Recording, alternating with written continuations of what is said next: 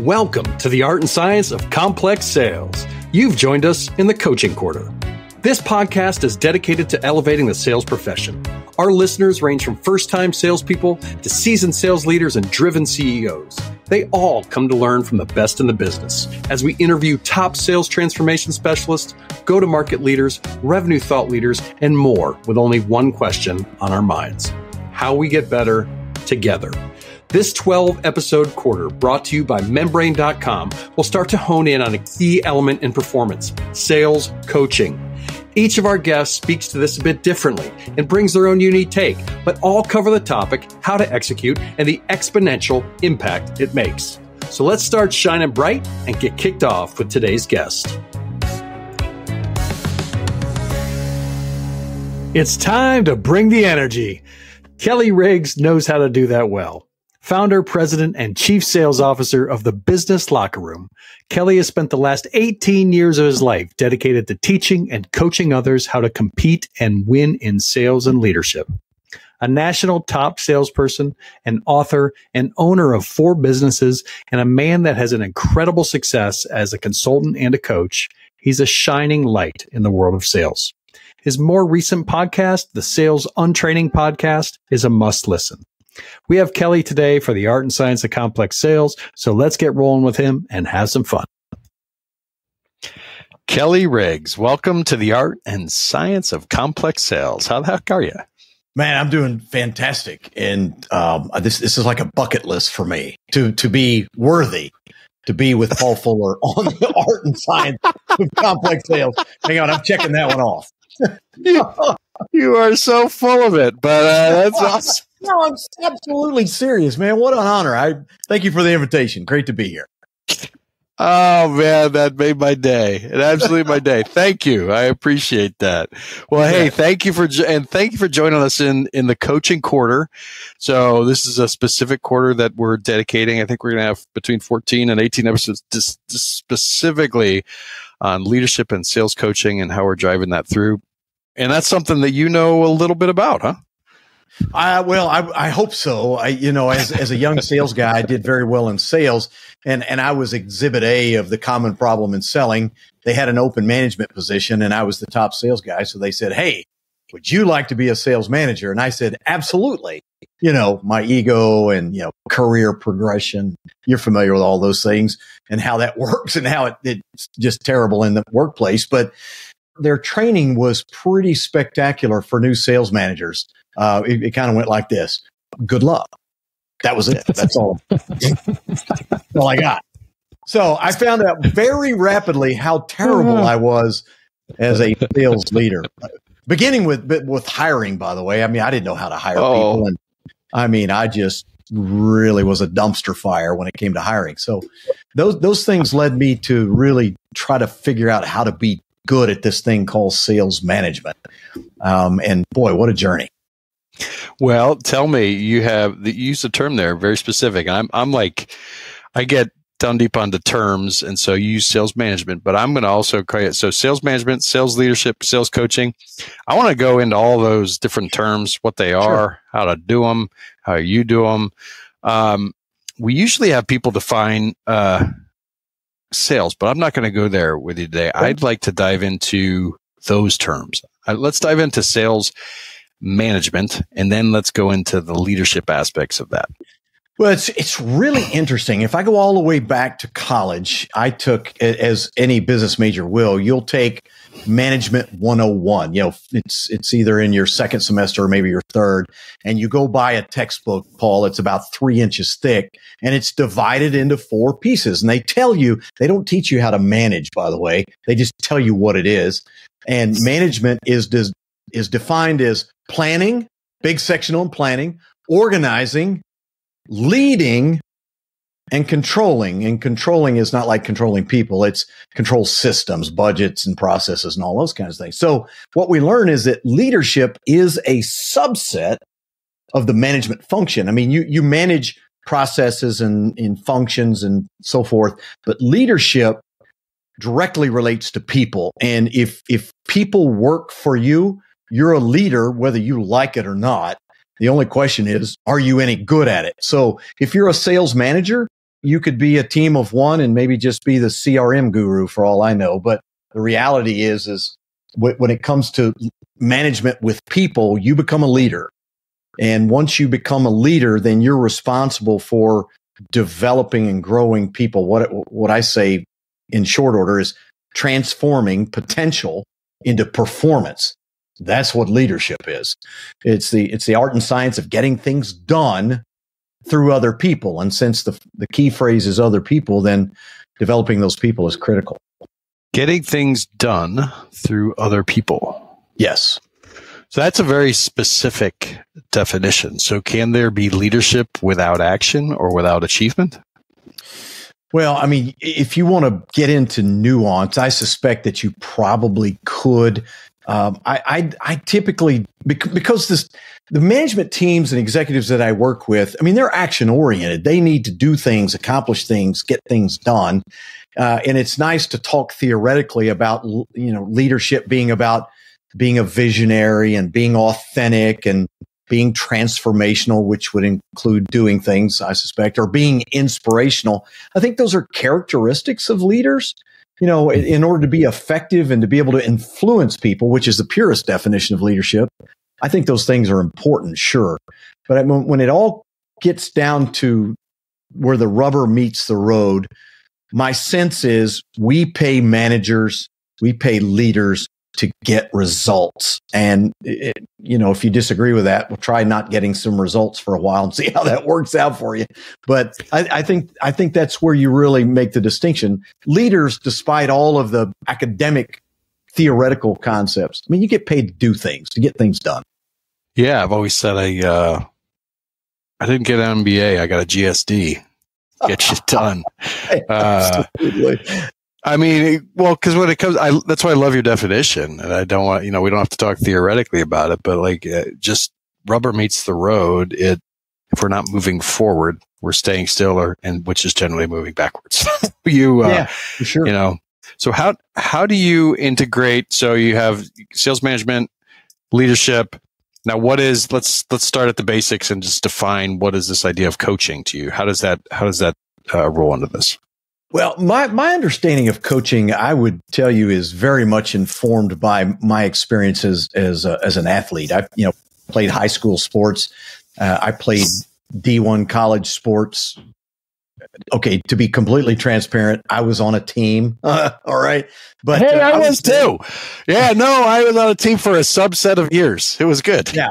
I mean, I got a letter, I was on the sidelines and I played some, but I figured out pretty quickly, I was out of my league. But all of my work in training and coaching and so forth is informed by that training these are subsets of leadership. This is what leaders do. If I'm transforming potential into performance, if I'm getting things done through people, then I have to train and develop them. Well, training is the transfer of knowledge about a new skill, something I don't know. I'm training you on something you don't know how to do or you don't understand. Coaching, to me, is refinement of those skills. It's getting better and better at those individual skills. For example, I played wide receiver in college, and they would teach you, as a young athlete, how to run routes and get open, and, you practice catching the ball and all that. But when the further you got up the ladder into college, I mean, you better know the basics or you're not there. But now they're trying to really accent what you learn, enhance your abilities. There's a lot of on-field, real-time coaching, whether it's if you're in individual drills like just the wide receivers, or you're working 7-on-7 offense versus defense, or you're working team. Your coach, your individual coach, is observing your actions and saying, hey, you didn't read that right, or you're making your break too early, or you're not, creating enough window for your quarterback to throw to. How do we impact that? Well, I know the skills, but I'm trying to get a lot better at those skills. And that requires practice, observation, and further input to improve. To me, that's what coaching is. So can you, and I think this is the first time I've ever asked this question. Maybe, I don't know. Can you tell me, so we have a model, and I love athletics as a model. I love athletics as a model for a lot of different reasons, but we have this model of coaching, and that consistently walking side by side with them. Have you seen that in business at a really, really high level? Coaching? Yeah, like so that consistently walking with like that.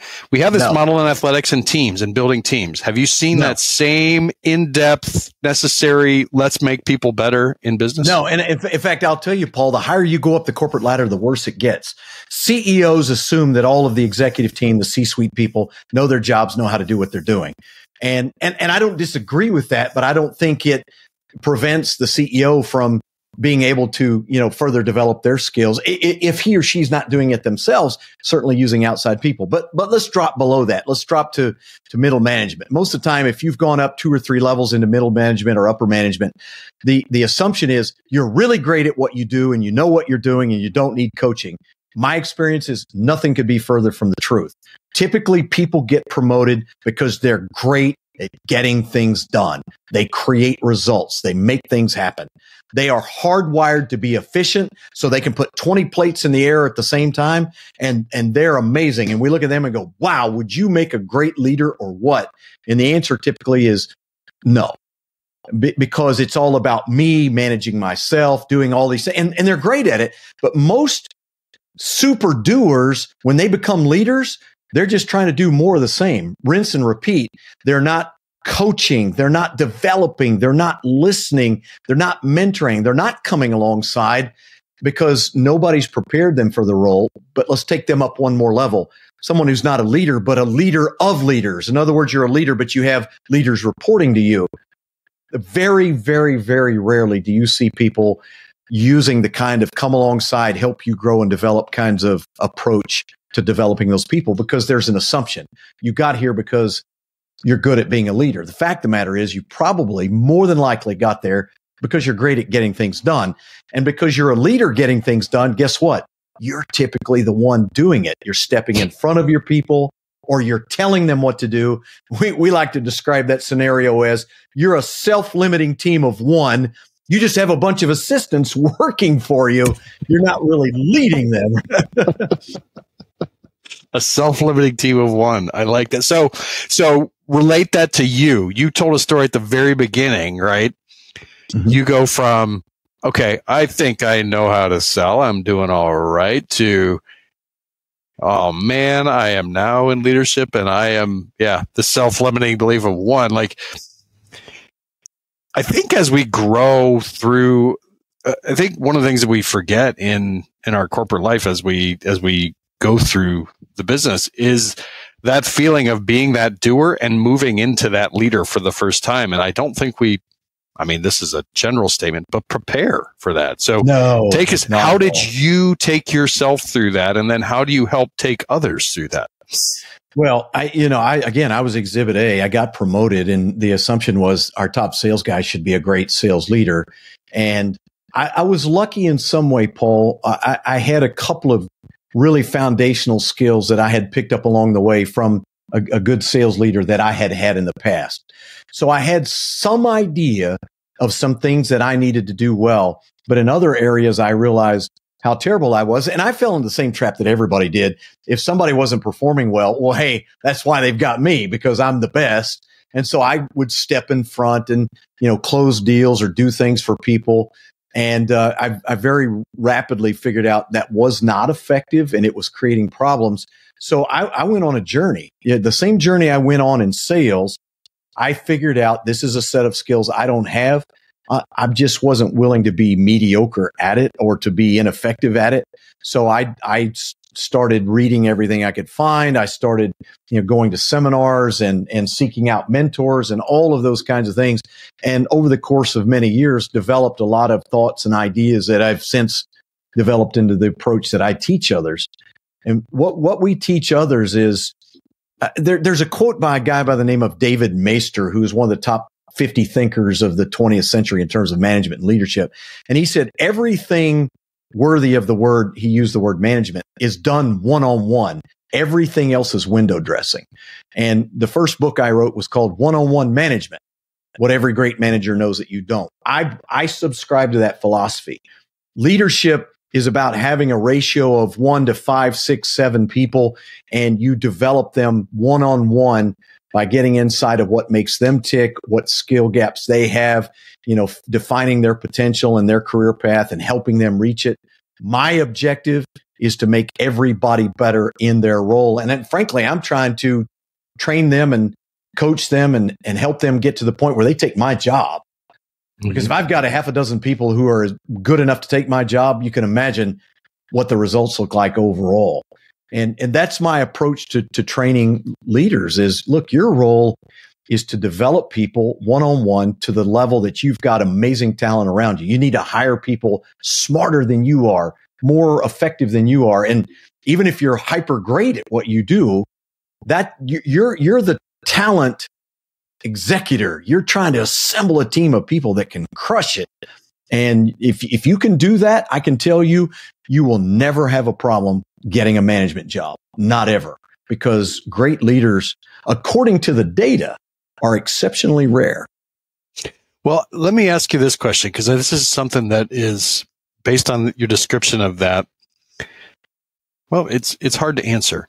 So as you dive in and you described how you dive into the books and you're not willing to be average at it, and you're not willing to, so you're going to dive in, you're going to teach yourself, you're going to learn it. Do you have to go through that journey to be a really good? I mean, the assumption that a lot of people make is that you have to go through that journey. You have to do it yourself, or you're not going to do it. Or can you create programmatic structures that actually incent people to become and teach and help them grow? Does that question even make any sense? Yeah, it does. I think either way, it's a journey, right? I mean, it may be a one that's projected on you from the outside that, hey, here's the things that you're going to do and learn and so forth. And we're going to provide those resources. For most people, unfortunately, in today's environment, my experience is most people are waiting to be taught. They're waiting for the company to do something for me. I was just unwilling. And I tell people, you don't have to wait for corporate to make this decision. If you want to be a great leader, leadership is simply a set of skills to learn, and anybody can learn them. The question is two questions. Do you have the desire and the discipline to learn and practice those skills until you're good at them? And number two, are you willing to develop your emotional intelligence as well? Because again, it's the art and science. The science is the skills, Paul, but the art is emotional intelligence. It's the ability to connect and work with people. And the really good news for me is that you can actually impact your EQ. Thank goodness, because my EQ was probably about as low as you would find on the face of the planet. I mean, it was zero. I'd have people that argue with me that mine's negative. So, yeah. Well, that emotional intelligence. I mean, you can know the skills, but if your EQ is really poor, I mean, if you lack self-awareness, if you lack empathy, you're not going to be a good coach. And coaching is an intrinsic part of being a great leader. So you could learn the skills, but you've got to have a feel for people. But again, unlike your IQ, which is pretty much fixed at birth, your EQ, you can actually improve. And that was great news for guys like me. So when do you get into an organization and as, the business locker room, and you're working with leaders, and like, how do you help them develop not just individuals, but programmatic leadership as a programmatic and systematic ethic within the organization, and coaching as a programmatic and systematic ethic? I mean, are there tips and tricks that you use to do that? Yes. Herein lies the angst that I have with this whole process. Training and coaching is really not what people want. What people want is behavior change. You can give people, what's the old saying? You can lead people to water, but you can't make them drink. So you can take them to that arena where they learn the skills and they understand how they work and how they're supposed to work. But actually getting people to change is a monumental undertaking. Most people don't like change, don't want to change. Most people, even despite the fact that they would like to change, it's too hard. It requires too much discipline, too much hardship. And so you go into organizations and the programmatic piece is, yes, here is the process of creating accountability in the workforce. Here's the process of creating effective one-on-one conversation, communication, so that you're providing feedback and getting input and counter mentoring each other so that you both grow. We get into the day-to-day tasks and activities, but no matter how well you expose them to that, if I'm not their direct manager, and not because it's me, I'm anything special, just because if I'm the one teaching, I would have to be the one working them through the process. If I'm not in that process, walking alongside them, behavior change is really hard. Right? I mean, the science supports it, and everything we know about that is pretty consistent, that people have to want to change, desire to change, have the willingness to endure the challenges with change. And you have to have somebody come alongside, coach. That's a pretty hard proposition corporately to bring in somebody from the outside, because they're going to say, well, that individual's boss should be doing that. Well, I agree with that, except they don't know how. Mm-hmm. Right. So it's kind of circular in its reasoning, but yeah, I'm not a 30,000 foot view guy when it comes to leadership. My not criticism, but my sort of challenge with standard leadership training many times is it's too generic. You need to learn to be your authentic self. You've got to be transformational. You've got to be inspirational in your approach. You've got to learn to get out front and forge a direction and create a vision. And there's nothing wrong with any of that. The only problem is I go to work on Monday, I'd have no idea what to do differently. And so my approach is to give people practical, tactical, disciplined, process-driven approaches and how to become a better leader, more effective on Monday. Changing their behavior, that's a task. Yeah, I'll use it's habits, right? It's like absolutely. I'm undertaking this 75-day challenge. I'm a fair bit of the way through it, but changing habits suck. Why do you do it? It's so hard. It is so hard. But so how do you make the most impact then corporately? Is it working one-on-one with the leader of leaders and having them change their habits, the ones that are most ingrained and the most successful in them, that are probably the barrier that are stopping them from going to the next level? Mm-hmm. Or is it working directly and coaching at the lower levels, or do you have to have a combined approach? And I know I'm asking some generalized questions, but this is all about how do I help people organizationally take that next step to move their sales coaching forward and actually do it, actually enact it, not just play it. Right. Well, when it comes to creating high performance sales teams or transforming your sales team to create what I call disproportionate results. We're not just good. We crush it, mm-hmm. right? Yeah. There's three really significant pieces of that. First off, you have to have unique talent. And so mm-hmm. oftentimes we really fail when it comes to the talent side of things. You've got to get the right people in the right seats, as Jim Collins said, but it's even deeper than that. They've got to have the right competencies and the right discipline and motivation, all those things. So that's one piece. The second piece is you have to have focused leadership that understands how to coach, how to train, how to develop, how to create a pathway for people's improvement. They've got to be focused on that and not, budgets and CRM and meetings and all that. Necessary pieces, sure, but that's not what you hired them to do. You didn't hire them to be a CRM jockey. You hired them to develop a team of salespeople. Got to have focused, trained, developed sales leaders. And then finally, you have to have bulletproof processes. Sales planning, sales process, all the things that go into approaching the sale correctly and following through and doing all of the stuff that are important. Leave any of those three major buckets out, you have a problem. So, short answer to your question, I really don't see any value in getting involved in training a sales team if I cannot impact the leader as well, because he or she is going to be the one that comes alongside and reinforces everything.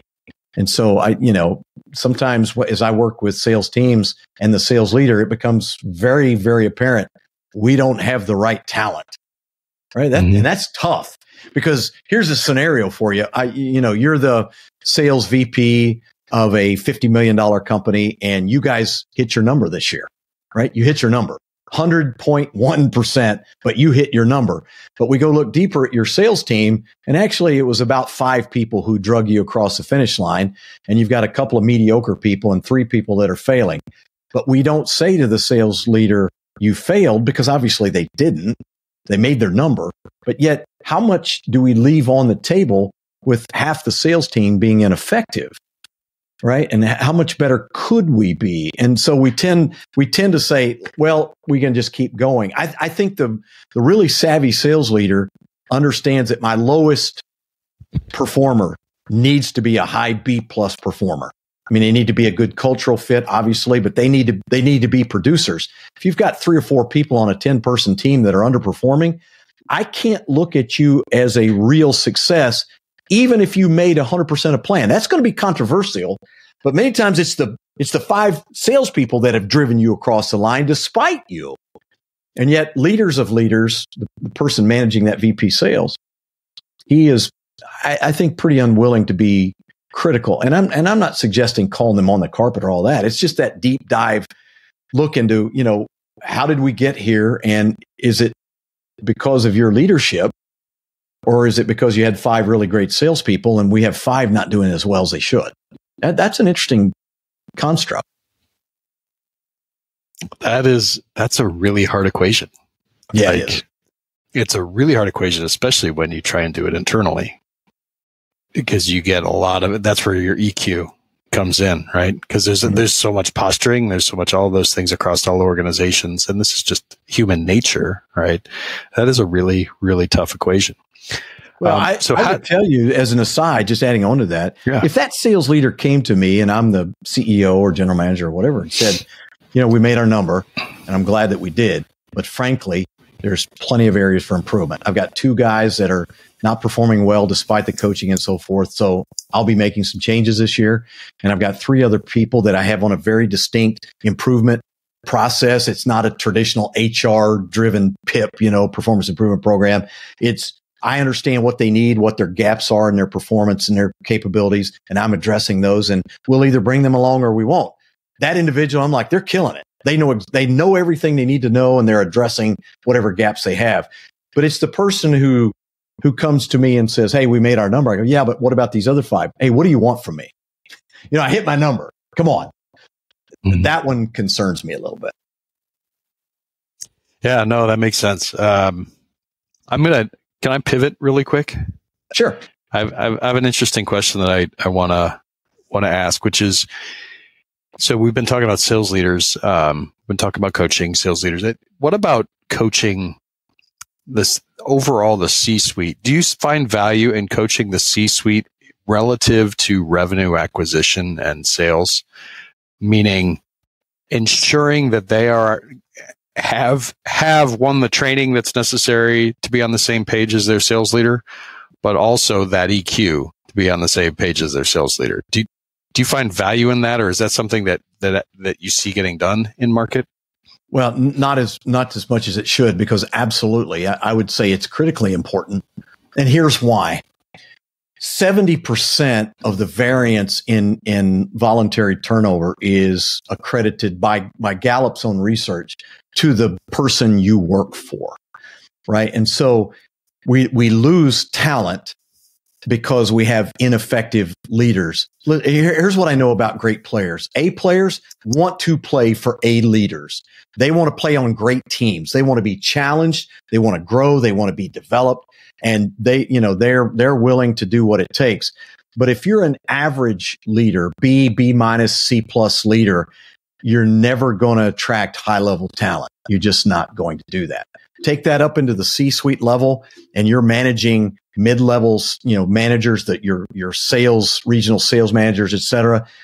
And you're going to lose some talent, because typically you're not a coach. You're not comfortable giving people credit. You don't create the right cultural norms, all of those kinds of things. So training them to be effective leaders creates a culture where people can thrive and they want to be a part of a great team. And I think that starts at the top, no question about it, and makes it very valuable. Well, and the reason I asked that question, I spent a lot of time in a previous portion of my life.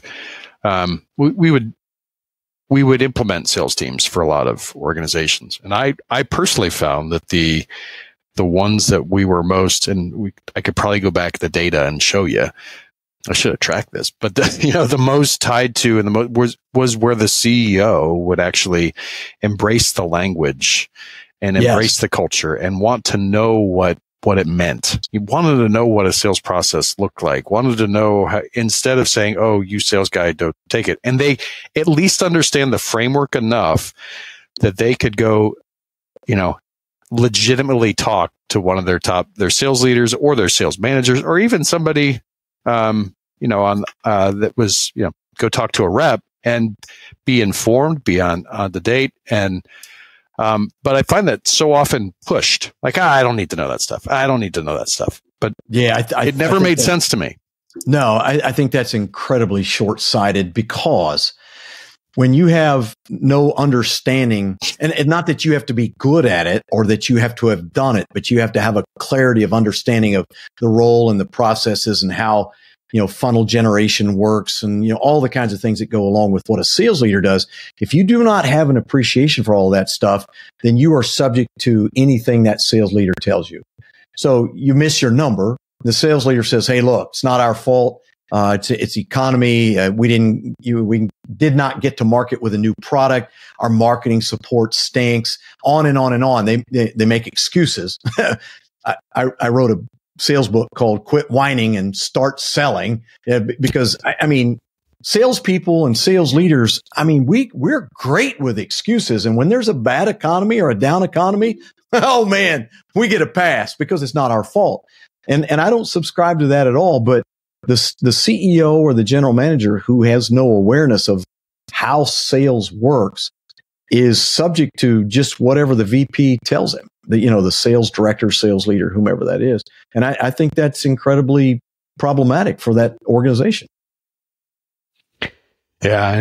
And I thank you so much for diving into this stuff with us and your opinion on it. I think it's so critically necessary, especially with, I'm going to take a little weird direction, but with the advent of AI and all this stuff and people's hands up in the air saying, AI is coming for us all. I think doubling down on the investment that we actually make in the real people and the coaching and the leadership and understanding and knowing what it is. I think we have to up our game even more in that aspect because of the other things that are coming along. I think AI can help in that, but I think it's not a replacement, but I believe it's a double down. And that's one of the reasons we're doing this coaching quarter, and we're going to be doing a lot of things around the people development because it's so important. Like you said, if you've that unique talent, to drive that unique talent and to find the people that want to be driven to their best, excellence. Yeah. And how you do that.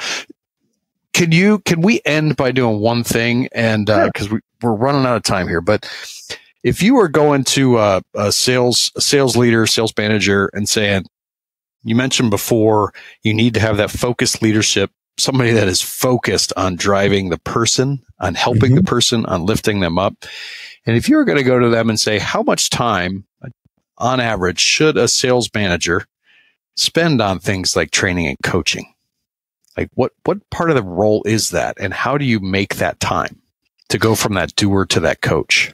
Well, I'll tell you really open up a can of worms here. And the reason for that is so many times the sales leader's time is dictated to them by corporate. Corporate says, you got to come to all these meetings.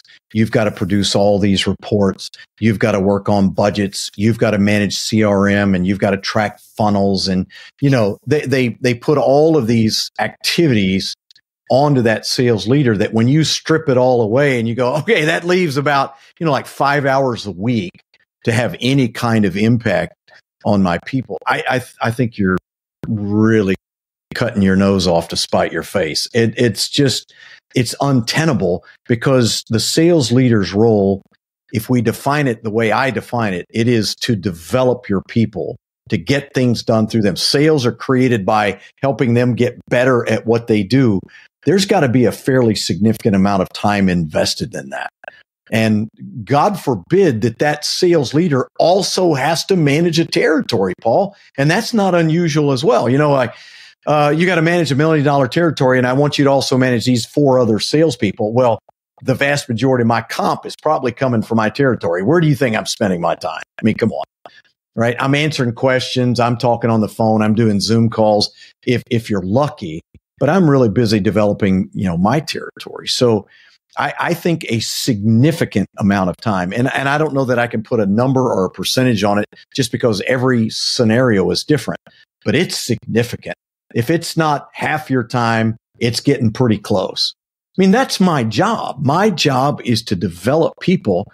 And I think the sooner that executive leadership understands that the more we require those people to develop their people and the more time we give them to do that, and the more training and preparation we give them to be good at it, the more it's going to impact our bottom line. My experience is transforming sales teams from mediocre to disproportionate results is something that absolutely can happen with consistency. Most people are not willing to invest the time and the dollars and the energy to how difficult it is to change so many behaviors. I mean, it's just tough. I think that's great. And I'll add a word to that, which is sales managers, sales leaders fight for that time to be with your people and develop Absolutely. them. If you think that they're the way to go, then, and it's funny, I have to fight for my time. And it's not against corporate or anything like that, but there's this constant pull to do other things, Absolutely. right? There's this constant pull, but to fight for that time to invest and enjoy it and to be with, I think is such a big deal. Absolutely right. Well, thank you so much, Kelly. This has been awesome. How do people get a hold of you?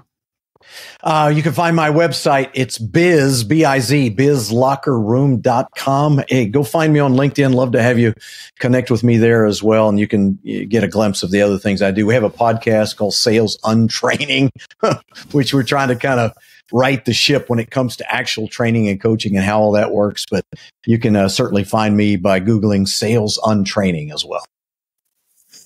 Sales Untraining. I have to give a shout out to that podcast as well. It's a killer podcast. It's great stuff. Thanks. It's full disclosure. Full disclosure.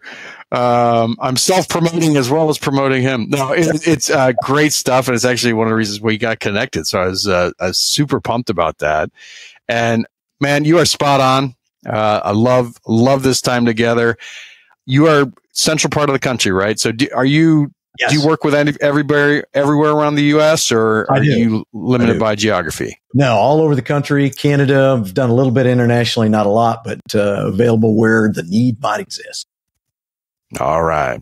Well, with that, we're going to close it out for today. Please look up Kelly, bizlockerroom.com. bizlockerroom.com and Sales Untraining. And that is all for today's session of the Art and Science of Complex Sales. Thanks for hanging out with us and keep shining bright. We'll talk to y'all soon.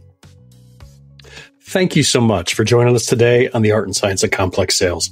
Please take a moment, subscribe, share this podcast on all your favorite platforms, and let's get the word out.